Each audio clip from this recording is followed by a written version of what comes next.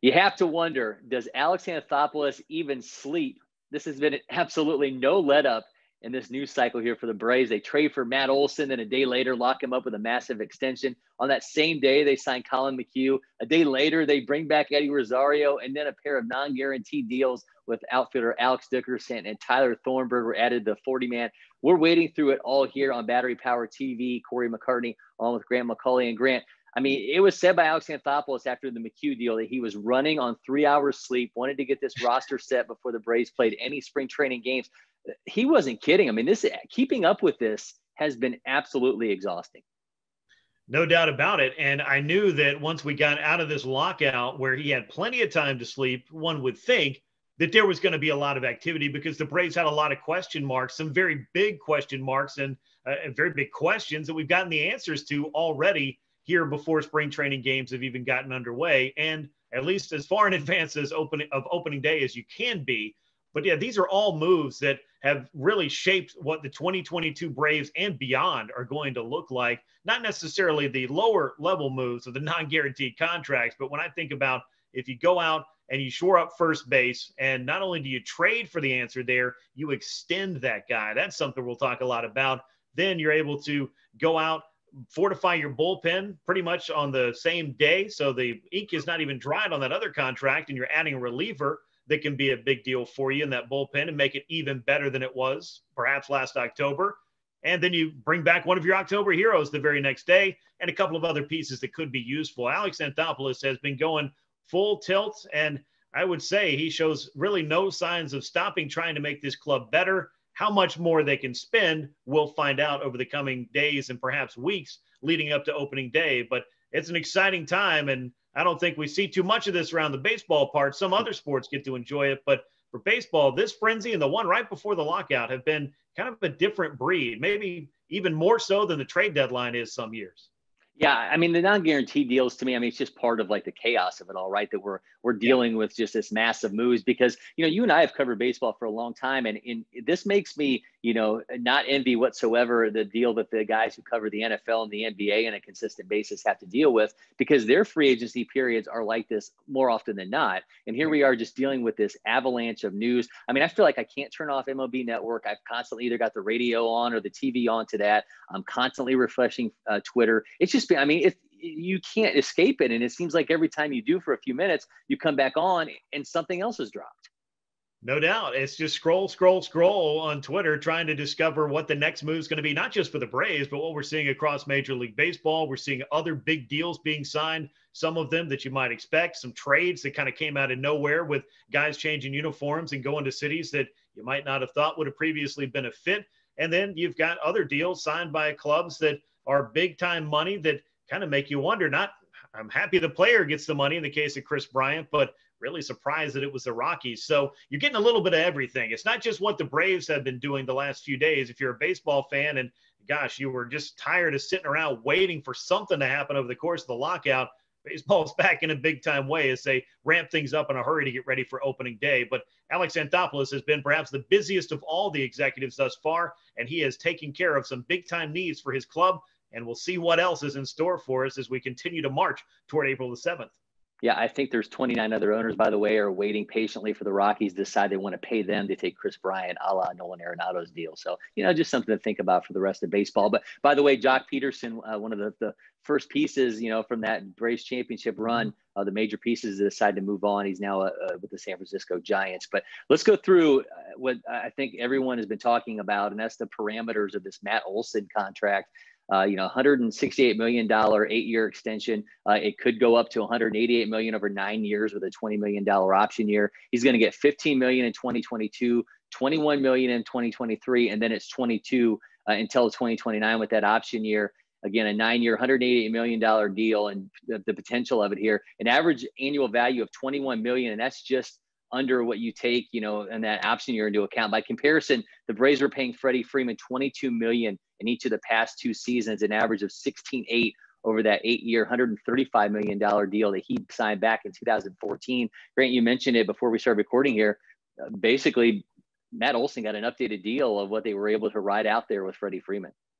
Yeah, it's a continuity deal, I think, if anything. And of course, Freddie Freeman didn't get his entire 2020 salary. No Major League Baseball player did. But either way, as you look at what the Braves were able to do from that continuity standpoint, it was get a player that you feel is going to profile to giving you what you've been accustomed to. These are two different players. I've talked a lot on Twitter and heard a lot of different, I guess, opinions and vantage points about what the expectation should be for Matt Olson. But I feel like from hearing him at his press conference, Matt Olson knows what he needs to do. And I think that's the most important thing. It's not easy to be the guy that comes after a legacy player like Freddie Freeman. But I do think that Olson has all of the tools to help Braves fans feel at least confident about what's happening out there, not only at first base, but of course in the lineup where he's going to be asked to be the run producer that he was out in Oakland. It's a deal that I think works for both sides. The Braves get their answer at first base for a long time to come.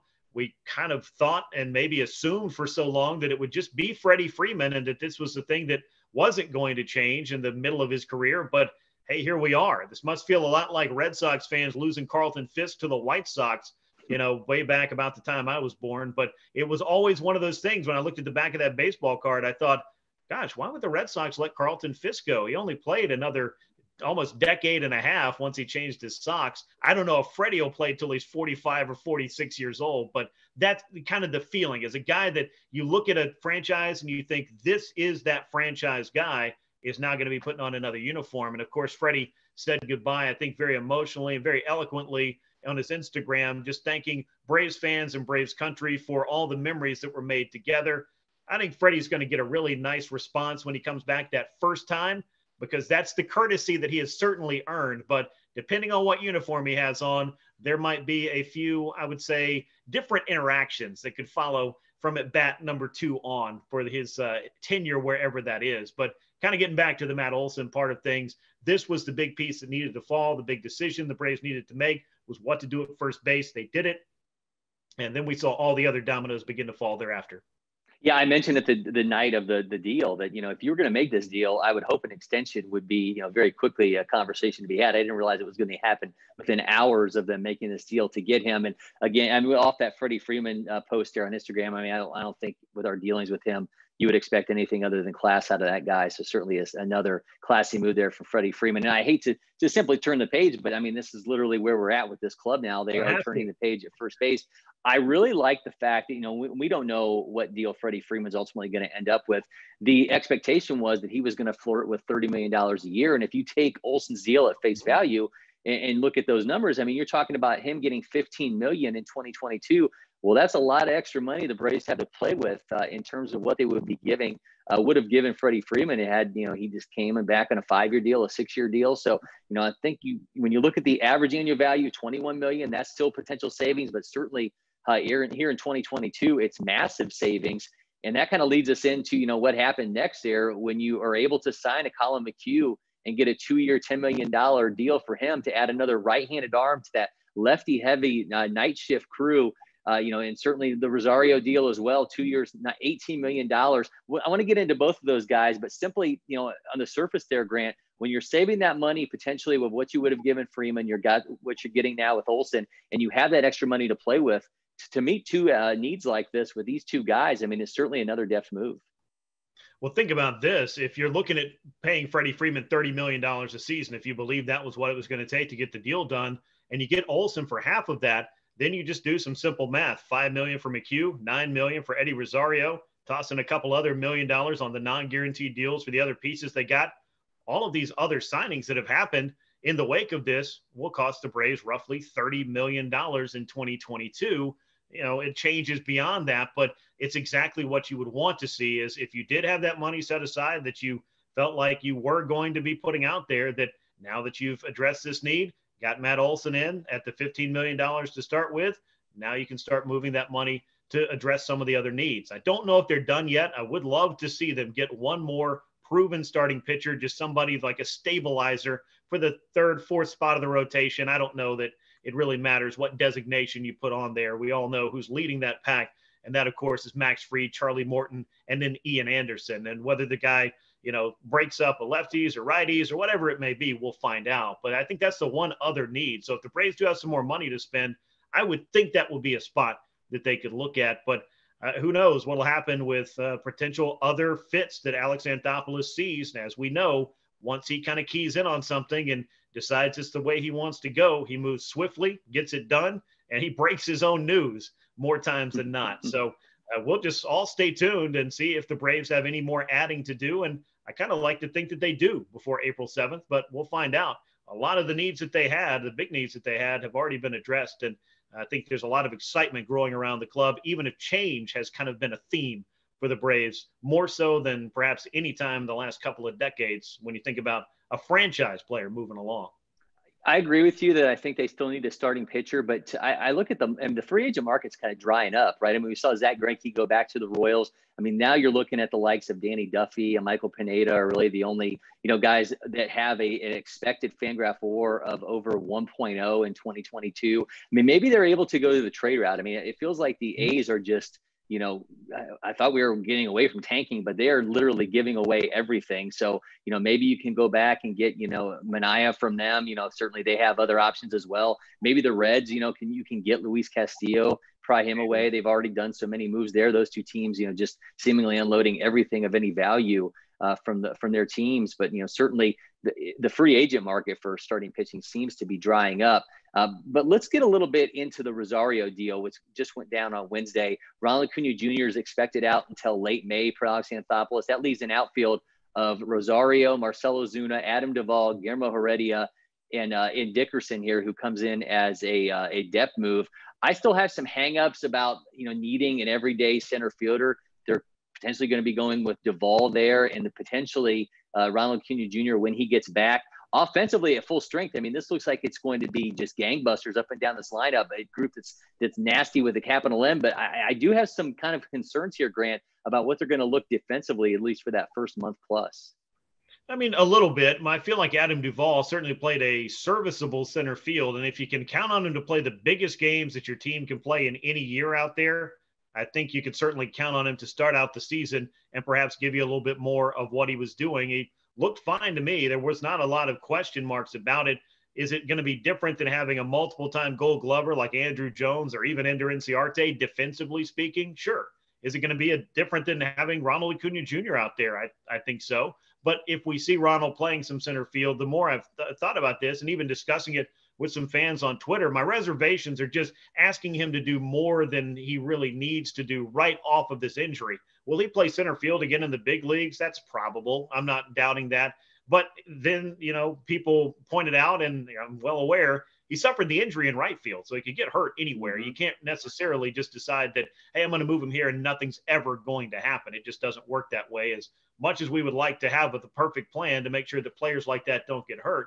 But I don't know that they need to necessarily go out and find yet another outfielder simply based on the fact that he could be the starting center fielder for what amounts to 30, 45, maybe 50 games before Ronald Acuna Jr. gets back, because I kind of feel like if he's got no setbacks, he feels strong, and the Braves get into the month of May, it's going to be a hard time holding back for 3 or 4 more weeks just waiting for Ronald. But it's the team, the doctors, and the player that have to make that decision as to when he's ready to have that governor taken off and allowed to go full speed and do everything that he possibly can do in a Major League Baseball game for the Atlanta Braves. That's what we're all looking forward to. That's the goal. But I think Duvall is good enough in center field for that amount of time to give Atlanta what it needs. You have Guillermo Heredia, who is a center fielder by trade. You could utilize him some if you need late innings or to make some changes. Brian Snitker wants to go a different route, do some pinch running, perhaps different switches that would need to be made. There are some pieces there.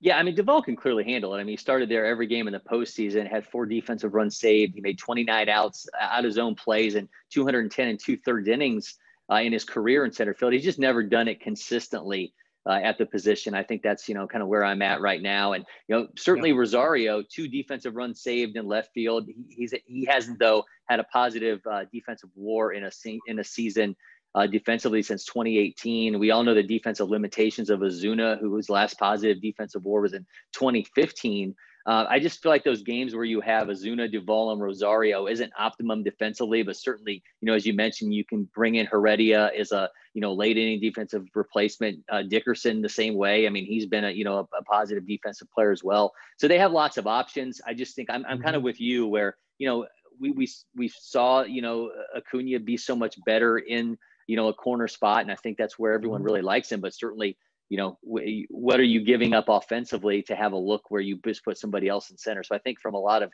different standpoints, it does make sense. I was surprised to hear that the conversations were already had with him, but certainly, you think about offensively with all those pieces in play, and Rosario, of course, who was one of the heroes of the postseason run, the NLCS MVP, just absolutely a dominant postseason out of him.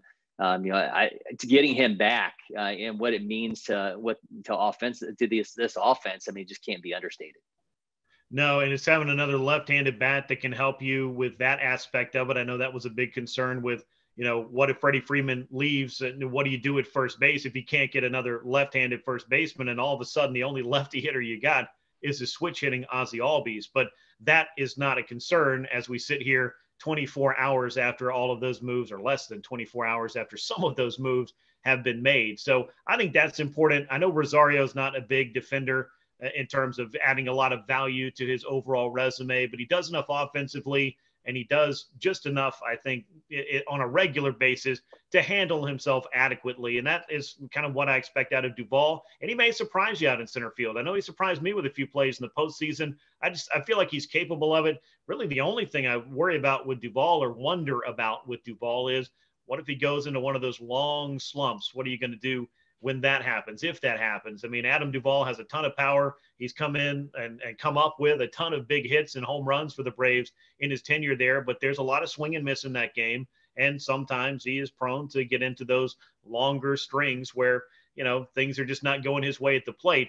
But once you traded Christian Pache, who was truly the only guy that I was curious to see if he might get some reps in center field based purely on the glove that he has, I think I don't say back yourself into a corner, but you pretty much committed center field to Adam Duvall, barring some other move, particularly after you've gone out and gotten Eddie Rosario to add him to the outfield mix. A lot of different pieces that the Braves and Brian Snitker have to figure the puzzle out, and I think that they should feel pretty good. If you look at all 30 clubs, what you're doing out there in the outfield and what you're doing with your lineup, the Braves are pretty loaded in that respect. And if they can put a bunch of runs on the board, maybe they don't have to worry as much about trying to stop every single run. Maybe the pitchers can do a little bit of that on their own. Yeah, obviously they're well equipped with the designated hitter, and you feel like that stops you from feeling like you're giving up too much defensively when you think about trying to find a way to either have Ozuna or, Rosario out in the field and get one of them a day off. You don't have to worry about that. They can both be in the lineup at the exact same time. You mentioned the pitching, on to Collin McHugh, 126 career starts. But Alex Anthopoulos was clear that they have no interest in him starting, even if there's an unmet need, as we feel in the rotation. He had a few trips to the IL last year, but posted a 1.55 ERA in 64 games over 37 innings, a 30% strikeout rate. You think about the way that the hit that the Braves bullpen took, Grant. Certainly Jesse Chavez, Chris Martin, Richard Rodriguez, Josh Tomlin, all hitting free agency. This gives the Braves another high leverage reliever, all there, certainly another righty to have with that really hefty, lefty heavy group there of Will Smith, Tyler Masick, AJ Minter. They do have another fellow righty in Luke Jackson, but this really bolsters that bullpen without question. Yeah, when we talked a few episodes ago about what I felt like the needs were for the Braves, I brought up right-handed reliever. When we got done, we thought about, Kirby Yates did already sign with the Braves, but he's kind of a second half addition for Atlanta if everything goes well with his rehab from surgery. So you couldn't count on him here early on. So I really did feel like one more proven righty reliever would be a huge boost, because you do have Jackson from the right side. You'll get Yates, and you have three outstanding left-handed pitchers and guys that have done the job at the very least. So they're set up really well out in the bullpen. We'll see if Darren O'Day can add a little bit as well, because he was signed as a minor league free agent, and he has a chance to make the club out of spring training as well. And crazier things have happened with Darren O'Day and the Atlanta Braves in terms of making rosters, as he did back in 2019 after not pitching for most of the season, ended up on the postseason roster. And there are some other arms that could get a look in the bullpen. We know Sean Newcomb is back. He's out of options now. Touki Toussaint's a guy that has big-time stuff. How would that play in a bullpen role? I don't know. Or will he begin the season starting at AAA Gwinnett and being on the ready if the Braves need a starting pitcher to jump in rotation should there be an injury or some other thing that comes up? it's a good group. And this is what you want, is you want the layers of depth, and you want to be talking about the different pieces and possibilities. And the Braves have put themselves once again in a great place to not only be a contending club, but a team that looks pretty dangerous and pretty capable of making another long run through October and perhaps climbing the ladder and pulling down the title. I loved Luke Jackson's quote. He said it was a bag of misfit toys. Now it's like there are actual toys out there. It's a toy store. McHugh, by the way, a 205 average against with runners in scoring position in 2021. Lefty said just 163 against him. Most importantly, though, he can throw multiple innings. He did so in 25 of his 37 appearances last year. You mentioned Kirby Yates. He's on the 60-day IL now on that Tommy John recovery. Thornburg, who they bring in, at least provides another righty option.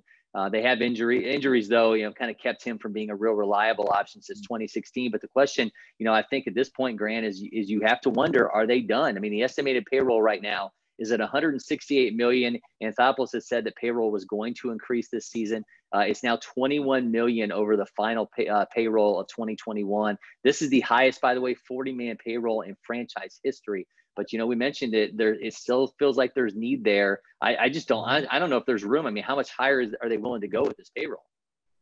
Well, I don't know if it's necessarily just a payroll thing, but you also have to think about where you're going to play some of the different guys if you keep bringing them in, because there's not as many glaring or huge needs that the Braves would not want to go into a season trying to address. Like, what if Freddie Freeman signed somewhere else? Matt Olson was traded to some other club, and then you couldn't sign Anthony Rizzo or another first baseman that made sense for you.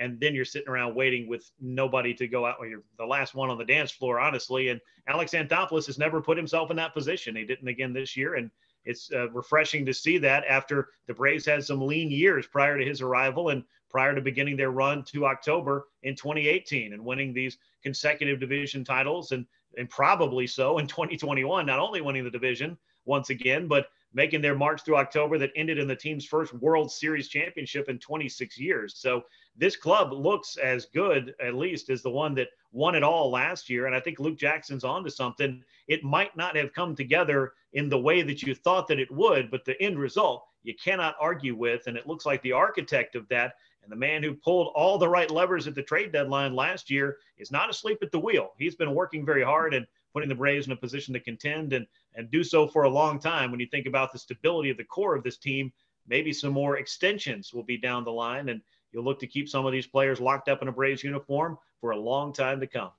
Well, as they say, Grant, bad times don't last, but bad guys do. And, the Braves are certainly in a position to be the bad guy here for the rest of the NL East for quite some time. So don't blink. The Braves may not be finished, but make sure you stick with us here on Battery Power TV. So get to the Battery Power YouTube channel, turn on those notifications, a nice little alert going. So drop you one every time we push out a new episode. I'm Cory McCartney. He's Grant McAuley. Thanks for watching, and we'll see you in next time, Braves Country.